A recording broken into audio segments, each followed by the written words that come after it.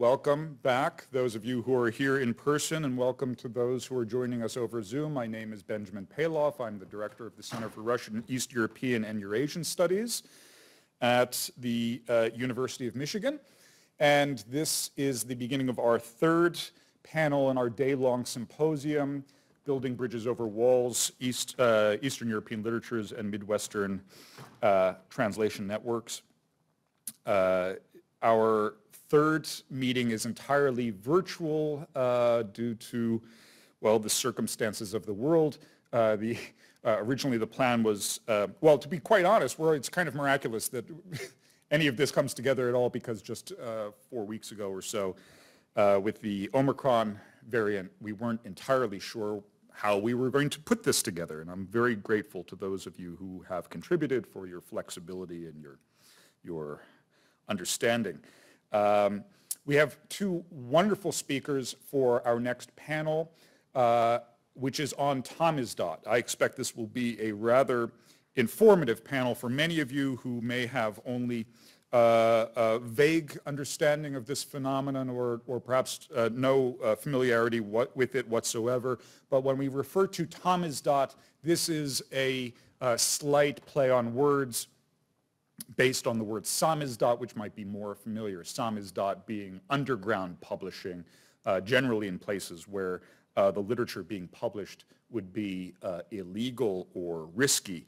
Tamizdat, moving from the Slavic root sam, meaning self, to the Slavic word tam, meaning over there.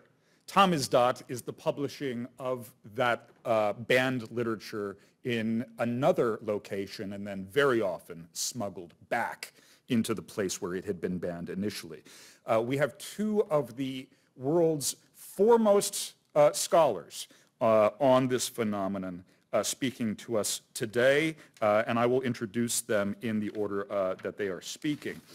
Jessie Labov, who will go first, I believe because she currently has quiet in her home, is Director of Academic and Institutional Development at McDaniel College Budapest and researcher in the Institute for Literary Studies of the Eötvös Loránd Research Network, formerly known as the Hungarian Academy of Sciences.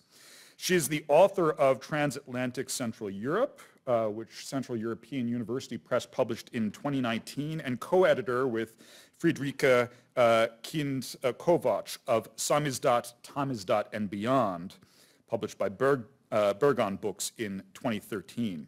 As vice chair of the NEP4 Dissent Cost Action, her current work focuses on new approaches to Samizdat and Tamizdat through digital history. And I should also note, even though she didn't put it in her own biographical note, that she was for many years a professor of Eastern European literatures at Ohio State University. So another strong upper Midwestern connection. After Jessie speaks, we will hear from Yakov. Klots. Yasha is assistant professor of Russian at Hunter College and the CUNY Graduate Center in New York, where he teaches a variety of courses on Russian literature and culture and curates the Russian and East European Cultures at Hunter series. He is also the director of the Tamizdat Project, a public scholarship initiative devoted to the first publications, reception, and circulation of contraband Russian literature abroad. And I can say quite shamelessly that the format, the digital online format of the Tamizdat Project is something, I would say it inspired us as we were putting together our own online exhibit, but a more accurate description would be that I just kind of stole Yasha's idea.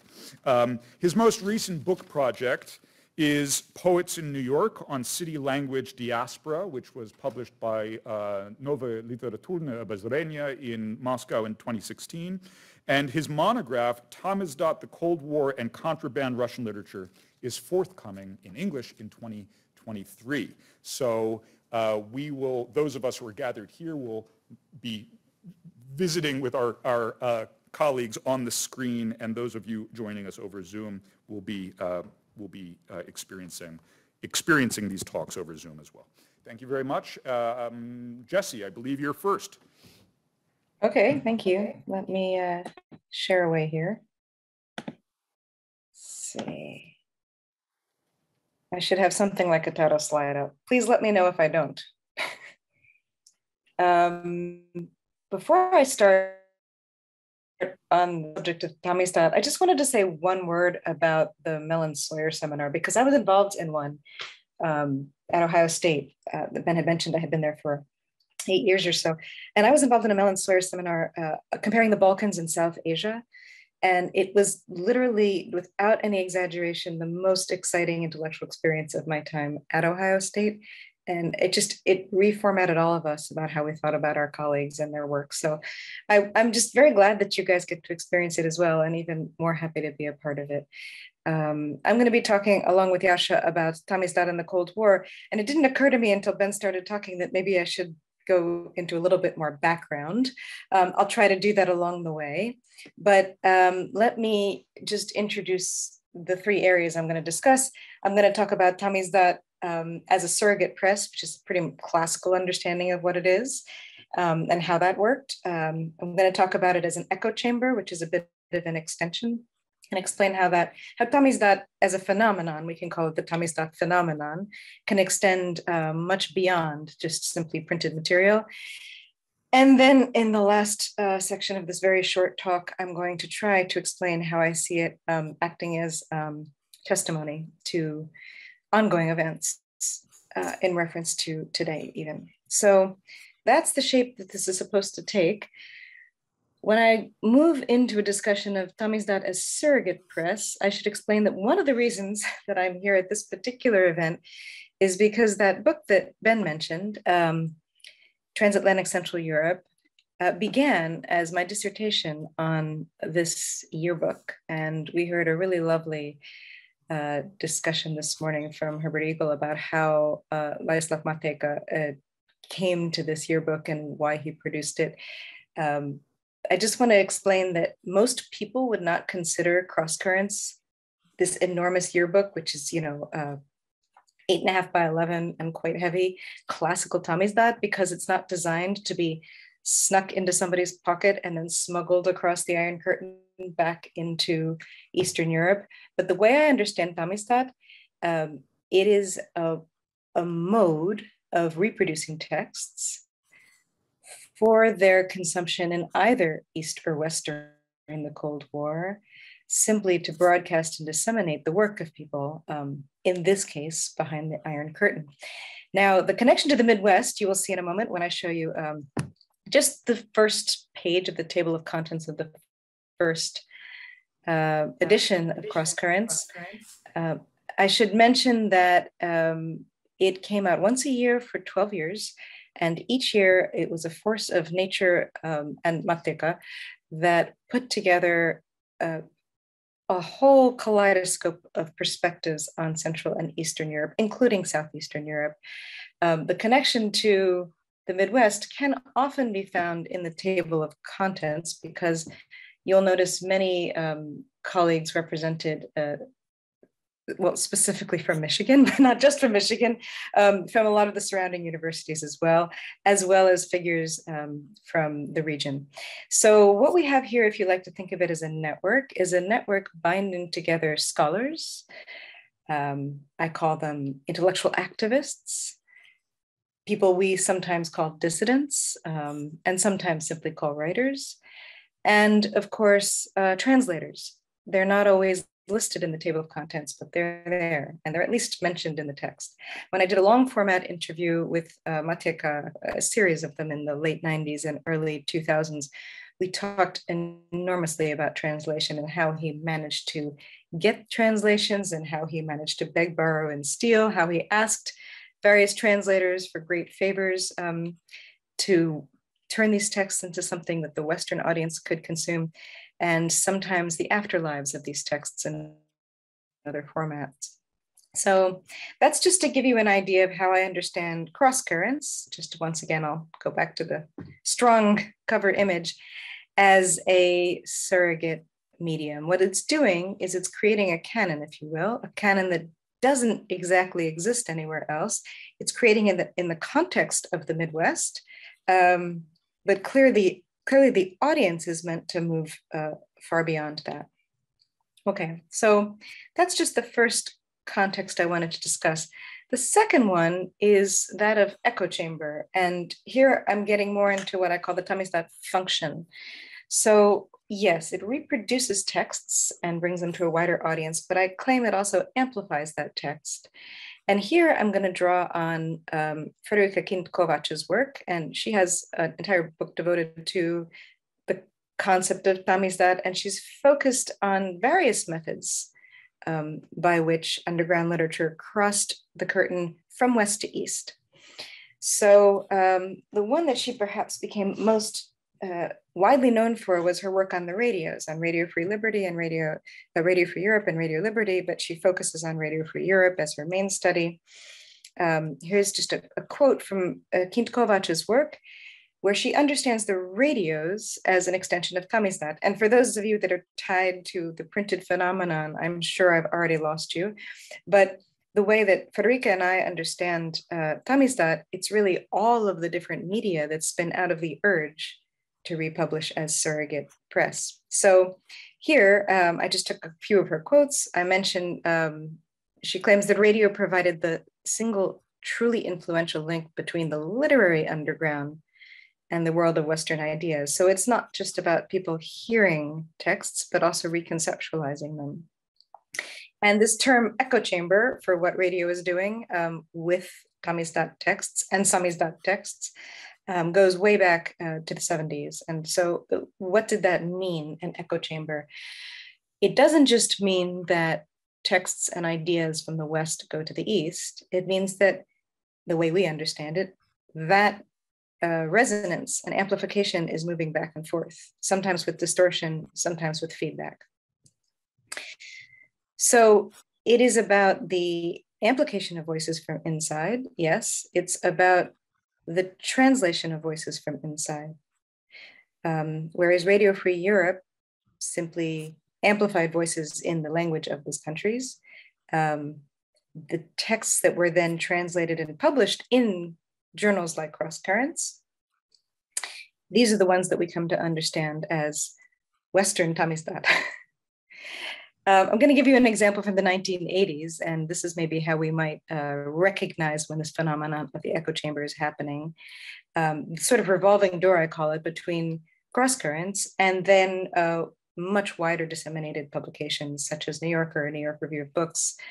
These venues for the voices of people from Central Eastern Europe especially became very important in the amplification of their voices. And in fact, if it hadn't been for that revolving door, if Cross Currents had only existed as a yearbook that scholars read and their students read in the Midwest, I don't think it would have the importance that it does today. So that revolving door into wider distribution formats was really important.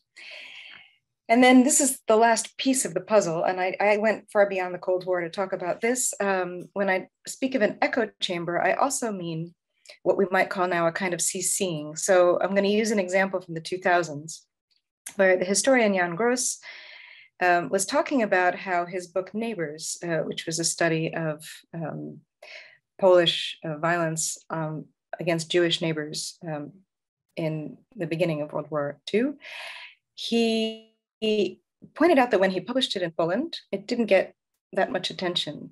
But then when he translated it into English and published it in New York, it suddenly got a huge amount of attention in Poland. And so here we see that sometimes the act of translation, specifically into what we might say is a world language or a trade language, where many more readers can access it, can have the function of also making it more important in the original. And so translation is not just about people from the outside reaching inside, but also heightening the importance inside. Okay, I'm moving into the last section of this discussion.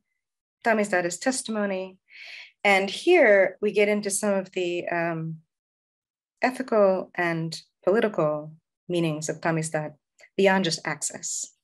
So I'll start with the representation of Jewish voices from the region. So in its fourth year of publication, Cross Currents in 1985, Matika and all of the people working with him decided to focus on Jewish issues. And this is not specifically about any current movement as much as a kind of a nostalgic and rather melancholic picture. And I'm just showing you the images as opposed to the texts relevant to that project. And it's really about finding the role of Jewish identity within the larger concept of Central European identity. That's what this discussion was about.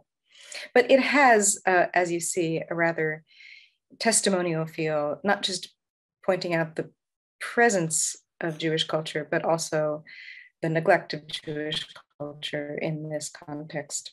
Another form of testimony would be in Cross Currents 1990, simply articles reflecting on the changes, on the transformation on the wall. But where I think that this gets particularly meaningful for Cross Currents and for what the journal represents to me as Tamistad is in the 1990s. So Cross Currents 12, which was the last edition of it, focused very specifically on the wars in the former Yugoslavia.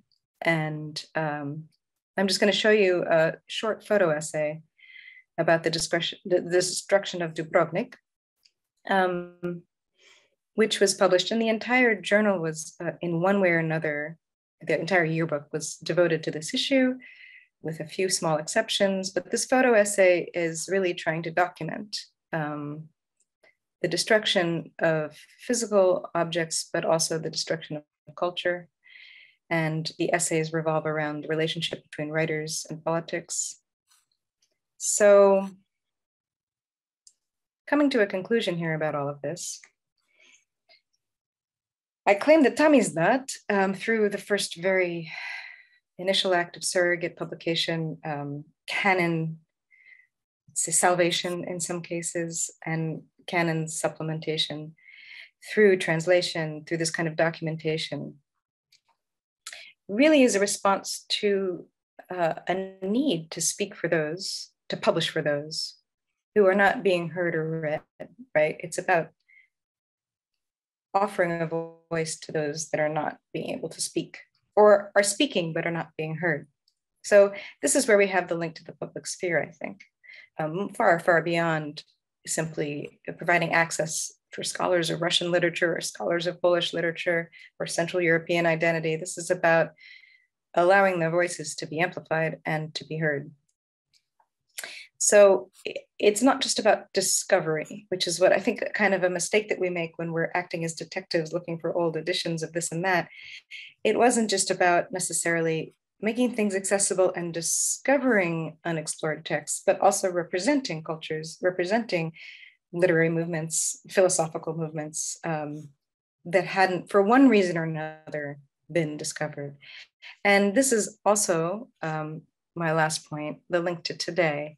So when I first imagined presenting to this audience and talking about Tamistad, I was thinking of all of the different phenomenon that I see in reporting and documentation, in surrogacy, in the press, online today, as people try in different ways to represent voices in Ukraine and in Russia and in Belarus, sorry. So I think that what we are seeing are people attempting to do similar types of ethical responses, especially about areas of the world they're invested in, but through the medium that they have access to today. So that's just my last reflection, bringing us to the moment that we're in, and it was just in time too.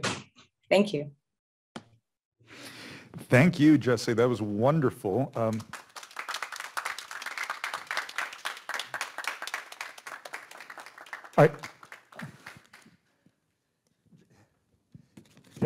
Jesse, I hope you could hear that. I usually, normally when we have a Zoom presentation, then there's like silence.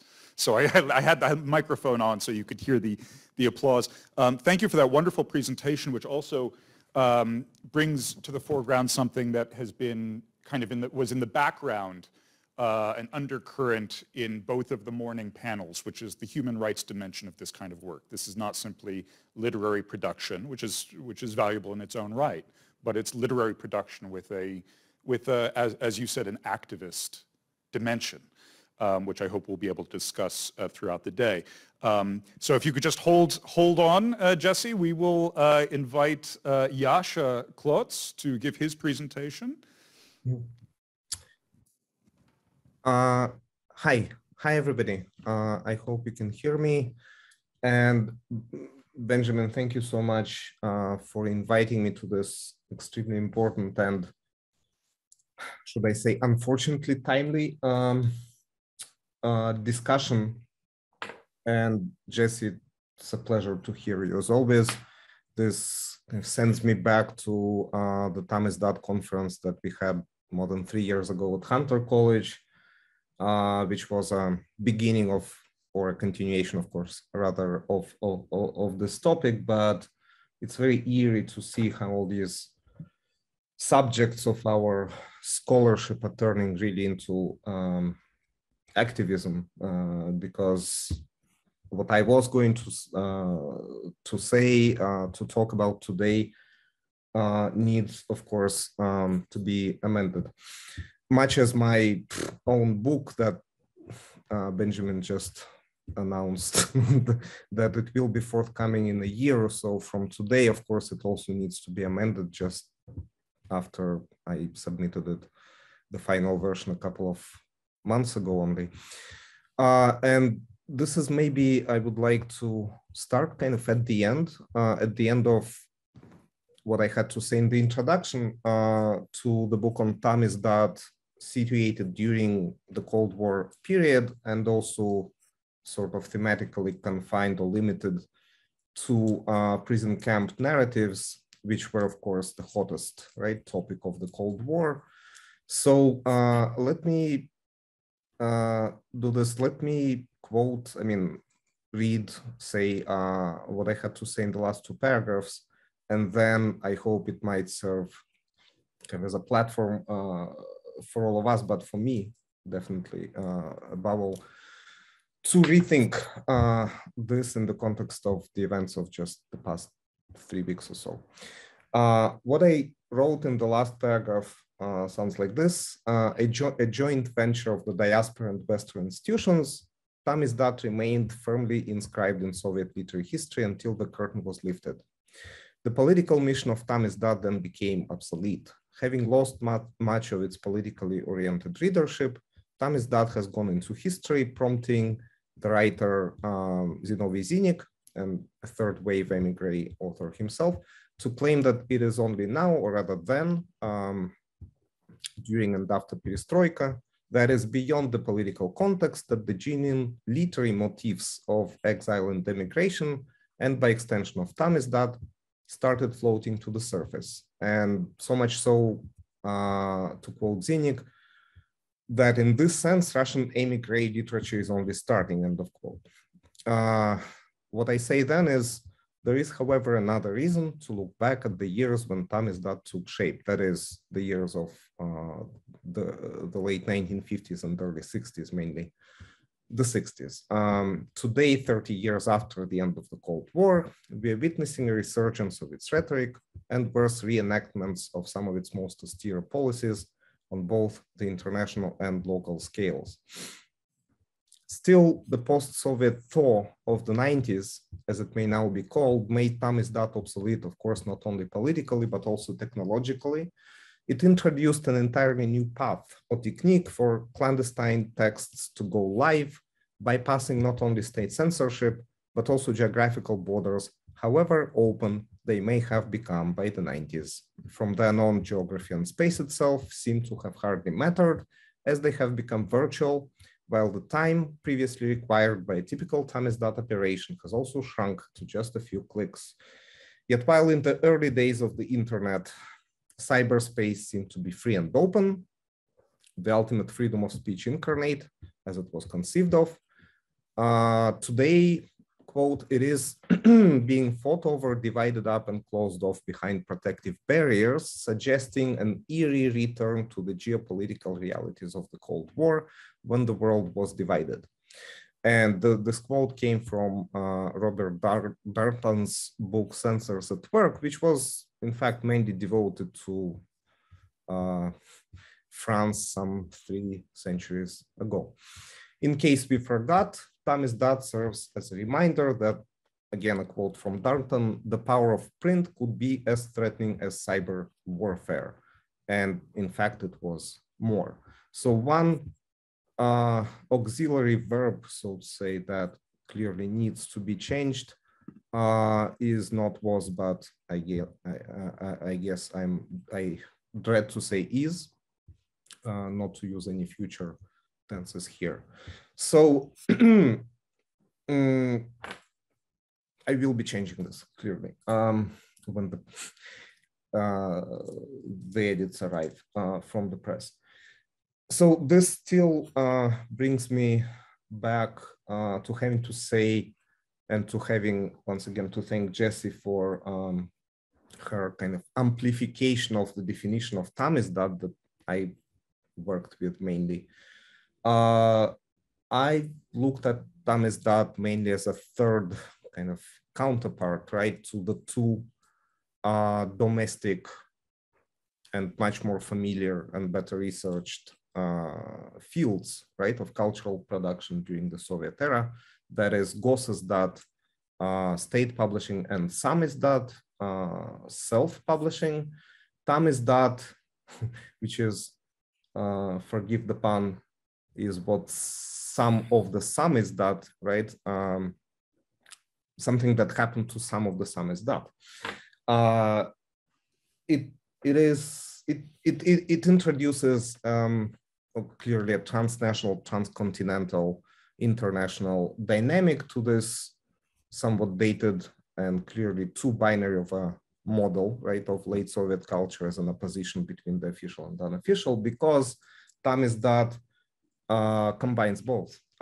Its main source are the clandestine or contraband manuscripts from the Soviet underground, or more largely from the East European underground. But of course, the phenomenon is not limited to those times and places.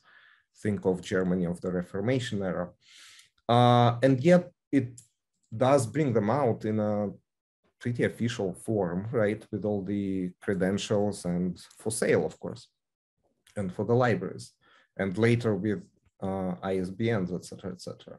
So in this sense, yes, it's a surrogate press, and that's very impressive in my view way to think of Tamizdat, as well as an echo chamber if we include into the definition of Tamizdat such other media as the radio, and perhaps there are others as well.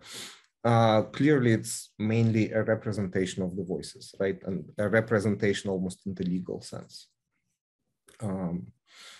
So the one kind of caveat here is, I was quoting Zinovy Zinnik, his idea that émigré literature is only starting, right, when emigration itself ceases to be reality, right, something that is actually happening. Unfortunately, today again, of course, it is happening yet again.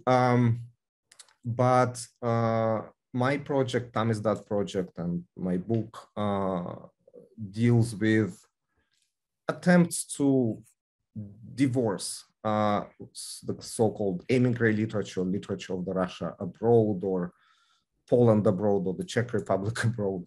That is literature of the diasporas, and Tamizdat per se, which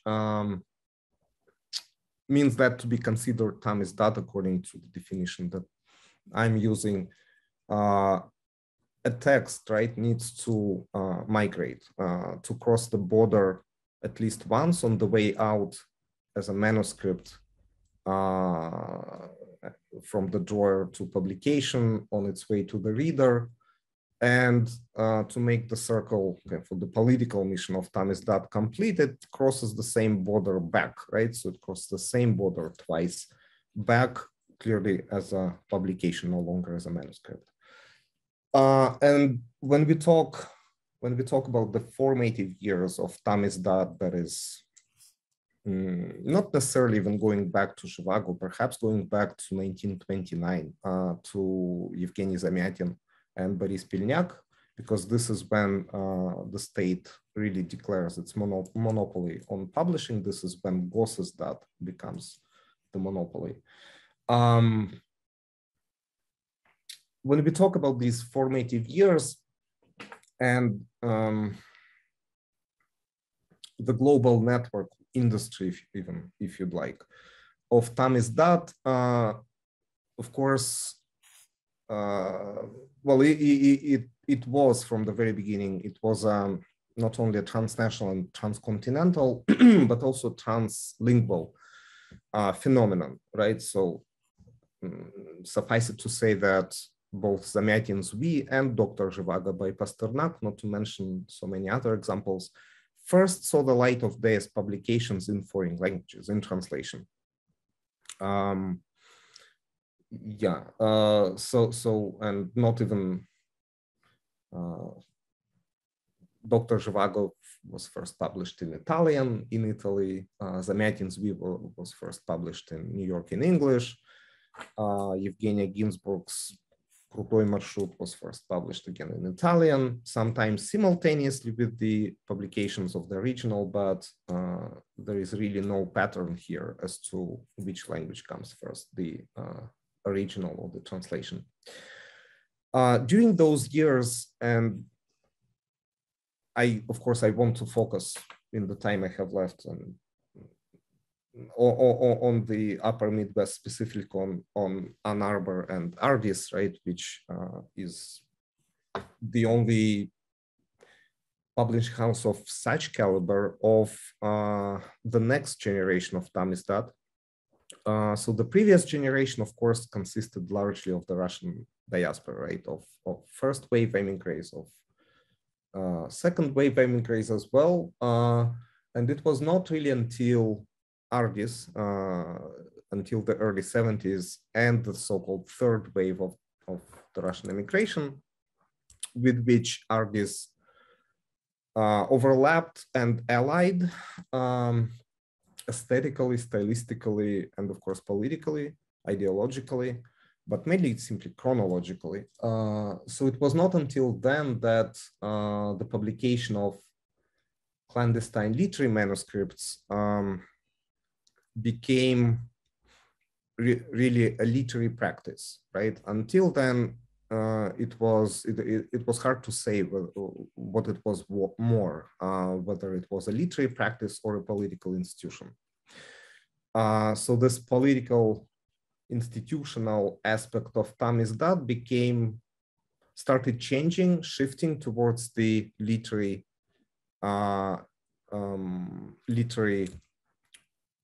end of that spectrum with Ardis, right, who were once again definitely the largest, probably definitely the most devoted press, not run by Russian emigres. After all, Karl Profer was a native of the Midwest, and also in the sense that nearly half of its titles, of Ardis's titles, were in English, which is, of course, why they, until a certain point, they were allowed to participate in Moscow book fairs and were considered a complex phenomenon, as Elendea Profer likes to call herself and Karl Profer, quoting that official designation or semi-official, unspoken, and yet nevertheless coming from the Soviet literary authorities in relation to Ardis publishers, whom they tolerated precisely because it was not limited to, their function was not limited to the political one. They also translated Soviet authors and of course had a whole series of reprints of Silver Age poems. And yet they were not the first. They simply handled the whole operation and the manuscripts on this purely textological level differently compared to their predecessors. So Zoykina Kvartira, which is Zoya's apartment by Mikhail Bulgakov, which is considered to be one of the first if not, no, it wasn't the first, but it was literally maybe second or third book title, a separate edition brought out by Ardis. It had been published in Tamizdat previously, the same play by Bulgakov. It was published in Novy Journal, but the whole context, right, the entire kind of, Jesse spoke of the echo chamber, but I can also add that it was also an ecosystem, right? That climate, which defines the ecosystem, or vice versa, was very different. And it was not until literally 1971 when Ardis was founded that it began changing and remained such more or less until Perestroika, until those times when Tamizdat became obsolete and passed into history. Let me, if I have just one more second, I wanted to, to draw your attention to this project that Benjamin generously mentioned. Switch to the English version. Yes, almost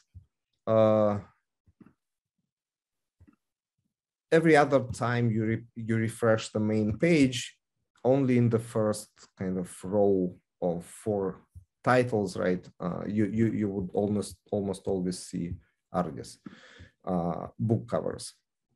So it is a public scholarship initiative. It is open and to anyone without any necessary kind of VPNs or logins so far, at least.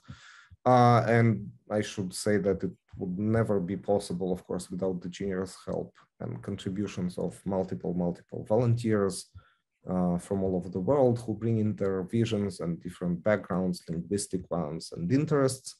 And when you go to the kind of galleries of publishers, of course, this is all a work in progress, and this needs to have a more detailed, and it will have a more detailed kind of entry on each publisher, including Ardis.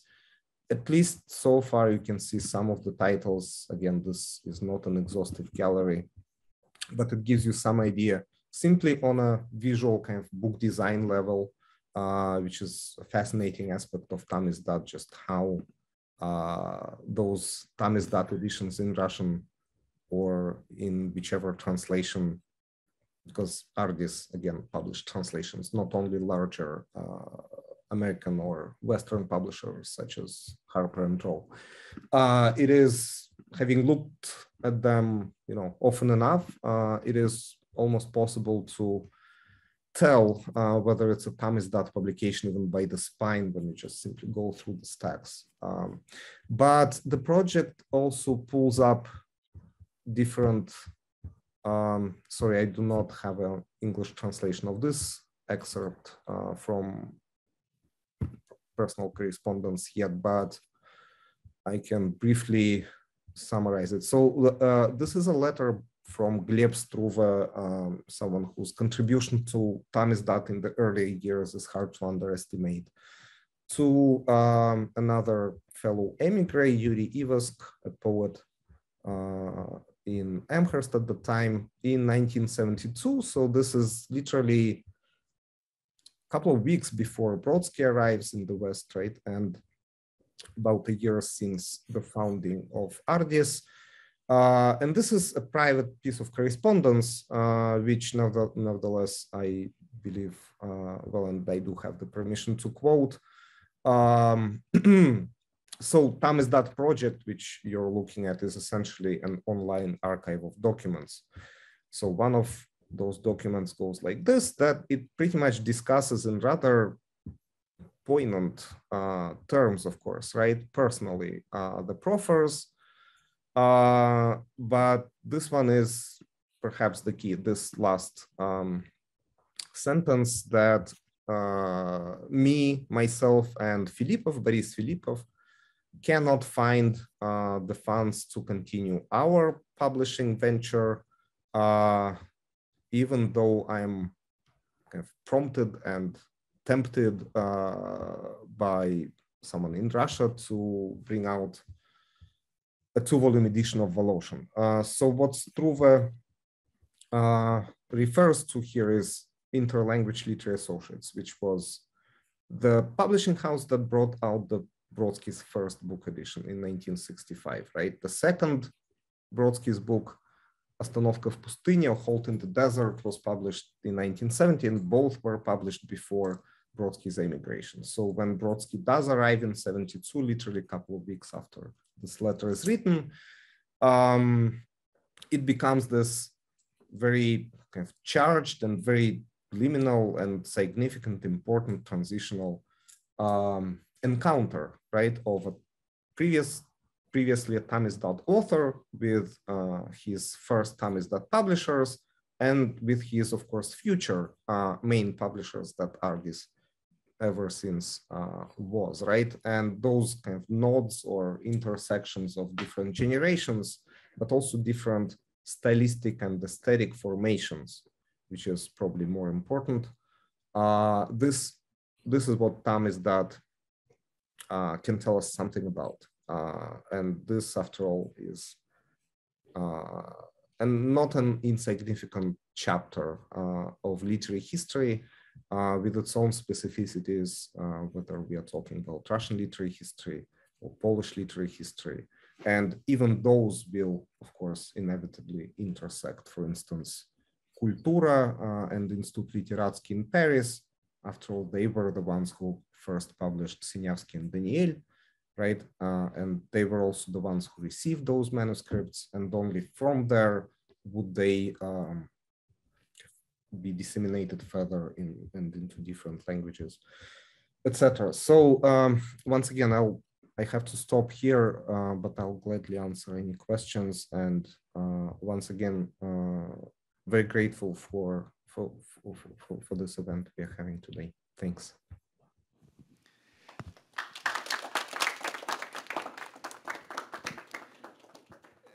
Thank you, Yasha. And we do have time for questions for both of our panelists.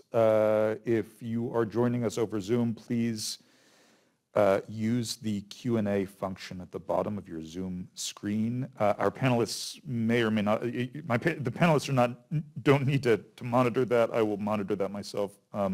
Panelists themselves don't get to put questions in the Q&A, but you can put them in chat and I will monitor that as well. We also have some questions from potentially from people in the audience or comments. I think there is a question from Russell. Yes, I see that one as well, and I'll feed that to you. Russell Scott Valentino, who will be speaking in the afternoon, asks whether Jessie might speak a little bit more about what she means when she refers to feedback and distortion, maybe with an example or two, and also a question regarding the definition of just trying to define Tamizdat, because it seems that what Ardis was doing fits pretty well, but Dalkey Archive on the whole does not. And would you agree, Jessie or Yasha, with that assessment? I'll start quickly and say that my definitions are always expansive and inclusive, and they're under no circumstances would I exclude Dalkey's work from what I consider Tamizdat, because in fact, it's a great example, if you will, of that kind of amplification and canon building, really. So maybe when I was talking about the work of specific emigres, it might have sounded like people that were not part of that community were not producing Tamizdat, but I really do sincerely believe that everyone who's engaging with literatures that are underrepresented or not being read in this way are functioning in Tamizdat circumstances. Now, the question we might ask ourselves is that just every world literature that's not heard well enough or understood well enough? And here's where the politicization of certain spheres of culture really do matter, and the reasons why we might not be hearing. And so that's why this term seems to be attached to this cultural sphere of activity. And certainly, as Yasha beautifully illustrated, has its own very specific history. So I wouldn't just throw it around for any culture at any time where somebody's not being represented, but rather those that are originating from, let's say, everything from the beginning of the Soviet state capture of culture all the way through the end of the Cold War and after in certain cases. So that would be my answer. Like, absolutely, Dalkey is a part of this phenomenon. And the distortion, I'll answer even more simply, is it's got to do, I think, with that amplification comes a lot of appropriations, political and cultural, of the meanings and the messages spoken from east to west and from west to east. So at times you have triumphalist narratives taking over and saying, see, we told you that the Soviets are evil, like, look at these dissidents, they're proving our point. At other times you have the misunderstandings in country. A very typical example of that is the Radio Free Europe broadcast to Hungary in 1956 that were very seriously misunderstood on the ground. So those are the kinds of distortions I'm usually talking about, although there are others, but that's enough for me. Benjamin, should I? Please. Thank you, yes, for these questions. I can, because I have not really been working with the radio medium, nor have I actually been to the Radio Free Europe archives in Budapest, nor have I actually been to yet, but I hope to be, to the Ardis archives at the University of Michigan. But when we talk about distortions, it's of course it's entirely dependent on which medium, right? Because media also have their own kind of languages, right, and same technical specificities, but perhaps not only technical. So distortions, as far as print publications are concerned, are of at least three, can be of at least three different kinds, I would say. One is simply technical, once again, typos and those unfortunate but ubiquitous mishaps, right? Second is more of a kind of ideological nature, especially when it comes to tamizdat of that previous period that I talked about. For instance, yes, I'm sure the version that of Zoikina Kvartira that Ardis brought out is textologically or textually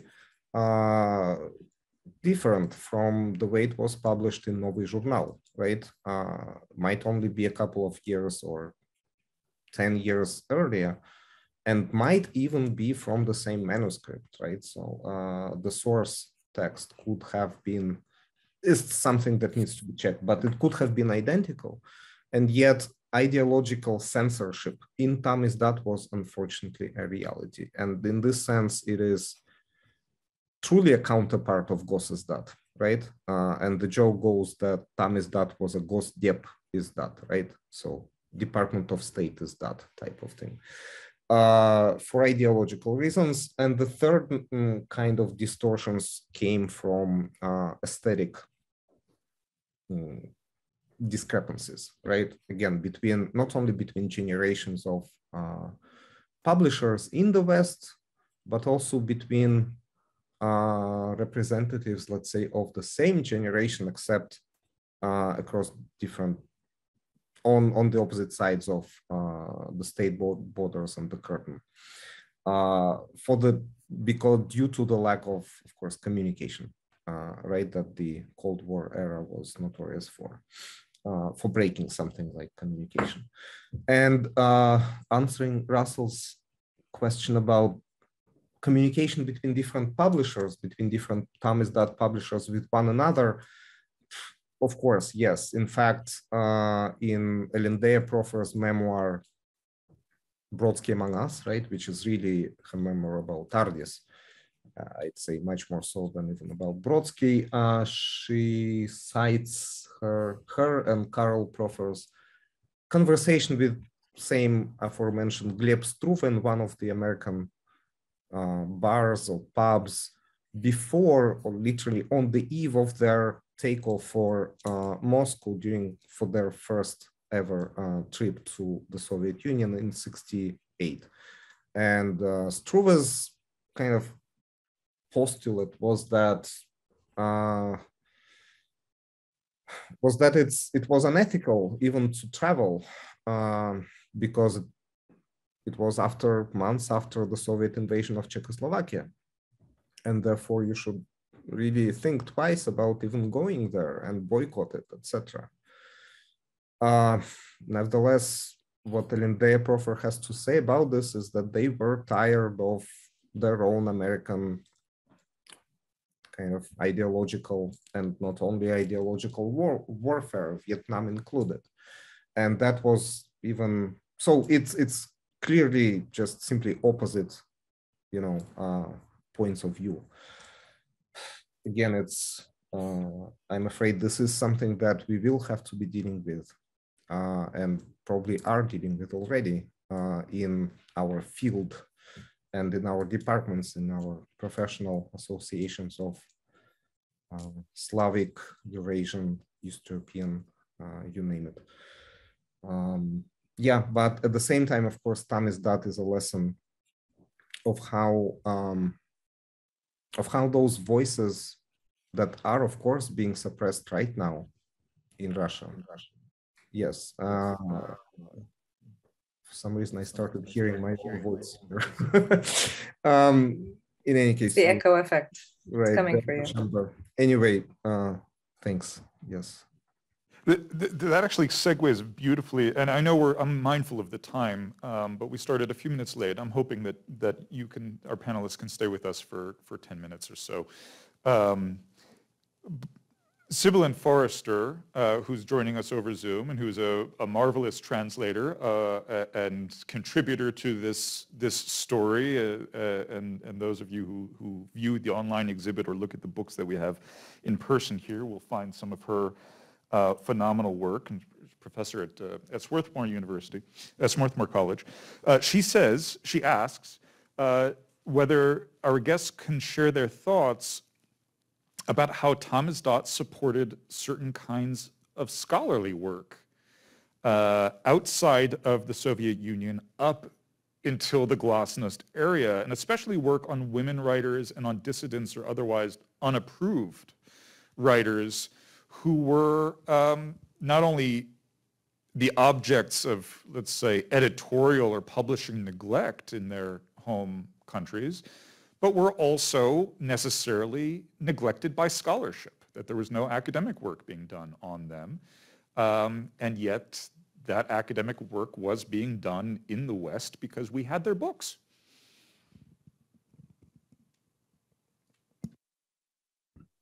Jesse, would you like to? Yeah, I was going to say, Yasha, you should start. And if I can add after for a minute, I will. Okay, this is also that Argis serves as a very good example for, because first of all, it started with Russian Literature Quarterly, right? Which was a journal, and it was not only a literary, but also an academic journal. It published articles. It was a venue that drove not only, gave voices not only to those artists, right? Or authors, writers, poets, prose writers, but also to scholars, and it published even scholarly monographs as separate book editions. So Tamizdat was, of course, not limited to by genre. Maybe it's one of the hardest distinctions that we can possibly come up with when talking about Tamizdat is to differentiate across genres, however mixed those kind of genres were in themselves. It was not limited to fiction, it was not limited to non-fiction, it was not limited to creative non, so it included scholarship, it included, once again, transitioning to different media, radio, it included tapes or the sound, right? Sound recordings, even maps, even all kinds of designations that librarians use as type of material. Yeah, but scholarship for sure. But if I understood Professor Forster's question, I think what she's asking is about even English language scholarship, that we could, that in the West, we were able to do scholarly work on writers because we had their work available because we were publishing it. I think that's what she was asking about. Clearly, of course, because, well, we can't really say much without having access to the source text. But it was also what drove it, I feel, is it's complicated because there were other clearly extra literary reasons for the boom, right, of Sovietology in the late 60s. Academic exchange programs began literally a year after the Sputnik went up and after kind of Khrushchev pronounced his anti-Stalinist secret speech. And right, so everything was kind of coming together for the enhancement of communication in all different forms and different levels. But communication, actual physical interpersonal communication, was of course still very limited. And nevertheless, there was this rising kind of study of socialist bloc cultures, literatures, and languages. And all these students had to very clearly have some texts to access to the texts to read and study. So it was a very pragmatic enterprise, not only aesthetic or creative.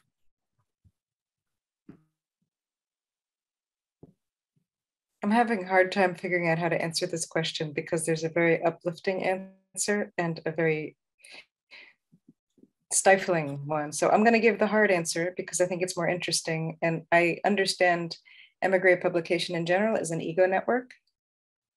And in network science, that really means it's driven by specific people. Most of those people, as we know, were men, not all of them, but their vision of what literary canons were was very subjective.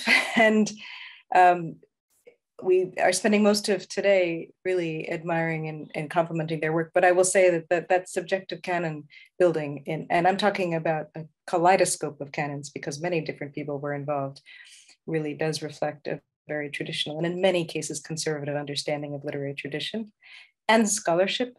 So that's the stifling answer, but I would say the uplifting answer is that the people that brought me to this canon were largely women and activist scholars and writers that were reinterpreting that canon very, very strongly.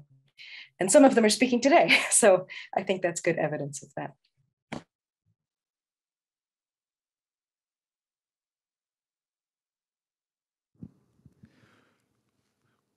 Well, I think that's about our time. Thank you both very much for your contributions to today's celebration of Upper Midwestern publishing and translation, and your very illuminating presentations. And we wish you were here with us in person so you could enjoy lunch and mingle, but we hope to welcome you to campus in person in the not distant future. Thank you so much, both of you. So please, if we could have one more round of applause.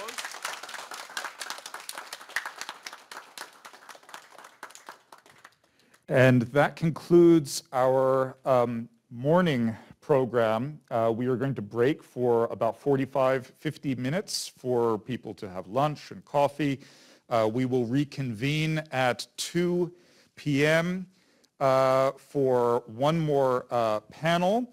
And then that panel will be followed by a reading of poetry in translation by Clare Cavanagh.